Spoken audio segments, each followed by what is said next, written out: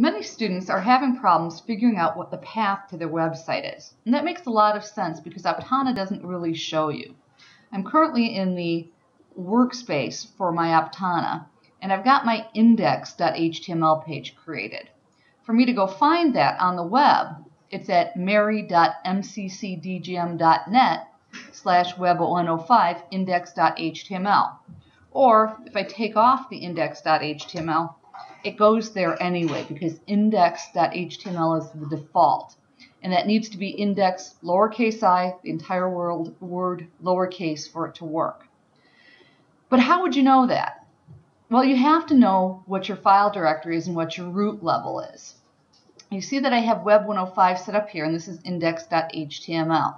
And I know that my Web 105 is set up specifically to map by my server settings. So I can go and look at my deployment settings.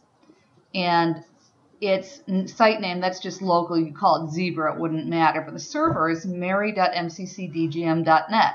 And then I put in my username and my password, which I should have saved. It makes life a little easier. And then it's in the public_HTML folder /web105. Well, you never show this. It's just mary.mccdgm.net/web105. This is the part that becomes your path. So you need to know that for it to work.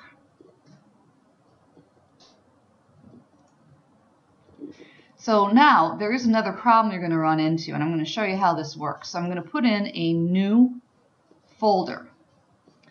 And I'm going to put it in the Web 105, and I'm going to call it Project 1. And this should be working, but apparently it's a bug in the current version of Aptana because it's worked in past ones. And again, I'm going to put a new file in here. And the new file is going to be named index because that's always the default name in a folder if you just want to navigate to the folder level. So here I have the code for index, and I'm going to put in my doc type. I'm going to put in my head information. I'm going to put in my title, Mary's Project 1. I'm going to put in my, oops, I forgot a tag.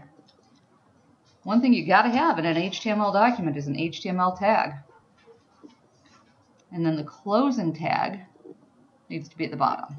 So after the head section, we have to put in the body, which has the body of our HTML document. And I'll put in my H1 tag, and I'll put in Mary's Project 1. Now this is going to cause an error. It shouldn't, but it's a bug that's running right now. Everything's set up fine. I should be able to upload the whole folder. Should be.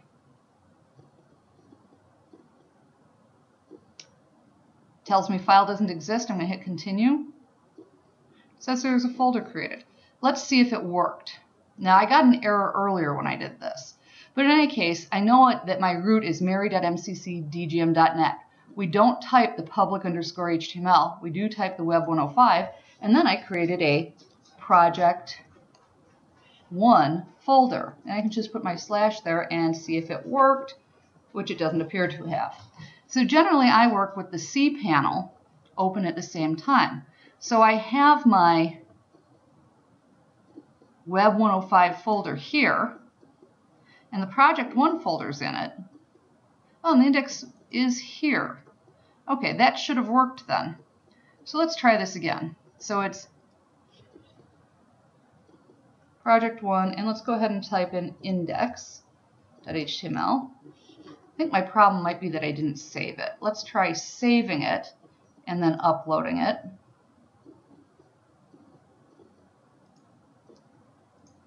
And let's try it again. And you want to refresh every time you do something. There we go. Now you need to make sure when you make a change and re-upload it, unless you hit refresh, you're not going to see it. Even if you open and close the browser, that doesn't force it to refresh. It's always going to prefer to load from memory. So you can refresh using this little curly arrow, or you can hit F5, and that'll do a refresh. But you need to know what your folder path is and what your root is, and that's how you know the path to your site.